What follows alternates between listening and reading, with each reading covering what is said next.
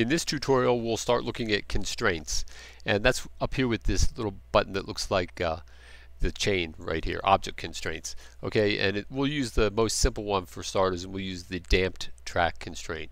So I have these two objects in the scene like this, and this is important to know about the global and local axes if you don't know about them, but they're covered in other tutorials, but we'll do a review. Here's positive Z with the blue arrow, positive Y with the green arrow, and then positive X in this direction.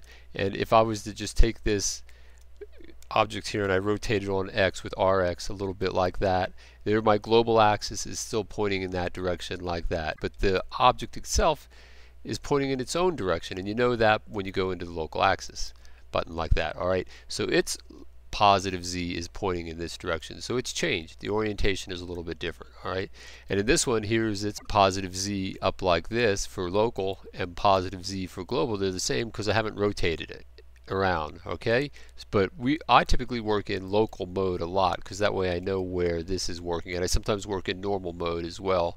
But this is an important feature for this constraint, and we're going to add this damp track constraint right now to this object. Okay, and the damp track constraint, the reason we need to know about this is because it's basing its axes here that we can select are based upon the local axis. Alright, just kind of like in the particle system in the XYZ emitter portion like that.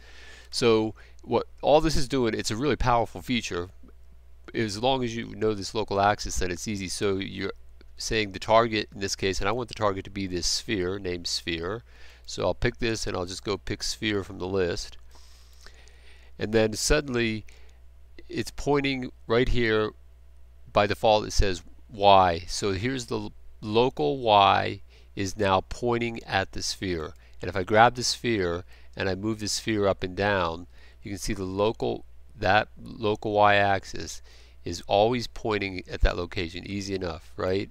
So I grab this and I know this is positive Z, then same thing, I press positive Z. Now that object is always going to track that like that.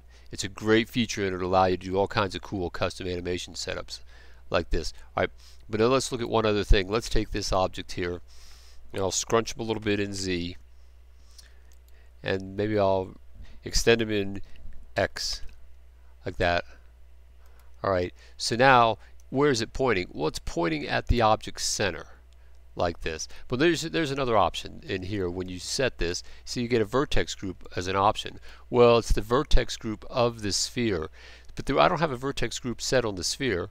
So if you don't know vertex groups, just take a quick look. We'll go grab this object data button right here, and I'll set a vertex group, and I'll give it a name. You know, maybe I'll call it sphere group for the vertex group.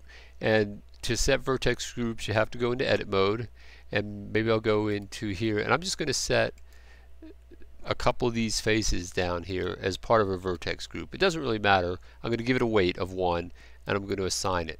So now that is part of a group, and nothing else is part of the group. Okay, so now when I go back into here to the constraint button right here, and I can now pick a vertex group in the sphere group, and now this is pointing to that vertex group on that object. How cool is that? And otherwise it's pointing to the center of the object here.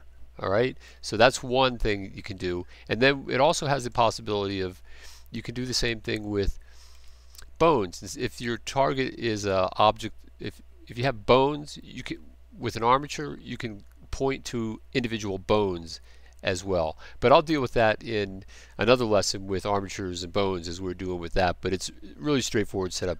It's the same principle involved. Alright, and I think you can take it from there, and I'll see you in the next lesson.